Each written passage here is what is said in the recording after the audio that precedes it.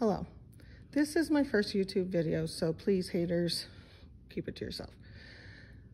This is a video on how to change the time on a Accutime watch. I saw nothing on the internet showed me how to do it correctly. I've pushed all these buttons to here, to here. Then I finally found this tiny button right here, which is the most important.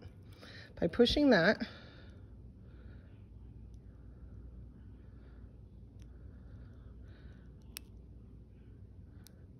you can see there, it switches between the month,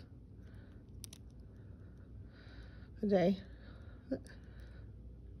the time, and the minutes.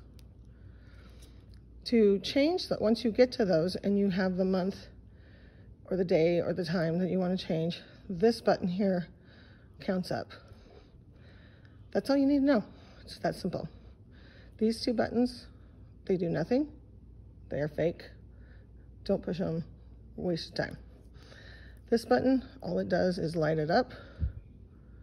Apparently that's good for kids. These are the two buttons you need to know.